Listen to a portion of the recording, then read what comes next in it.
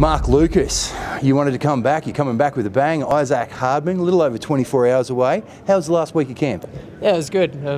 Just come down, freshen everything up, and I think I got down here Wednesday, but I've been out of the house. My girls actually all ended up sick Saturday night, so I was out and about Saturday, and the missus kicked me out to a hotel for 5 or so days, so it's been good. I've had like a nice restful week and just tapering down and getting ready.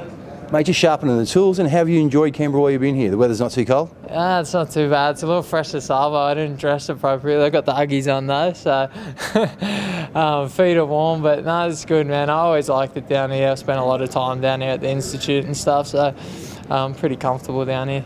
Mate, you're looking comfortable. Any expectations for what we can see tomorrow night? It's going to be a barn burner. Yeah, I think it's just going to be a fucking cracking fight, man, to be fair. And I'm looking forward to coming away with victory. I don't care how it comes, man. Like, I'm just here to do a job, and to be honest, I'm really excited. Like, I'm looking forward to it. I don't feel like anxious or anything yet, which is good. I'm just looking forward to fighting again. Mate, and we can't wait to see you fight again, mate. So go get comfortable, and we'll see you tomorrow night under the lights. Cheers, appreciate it, mate. Thank you.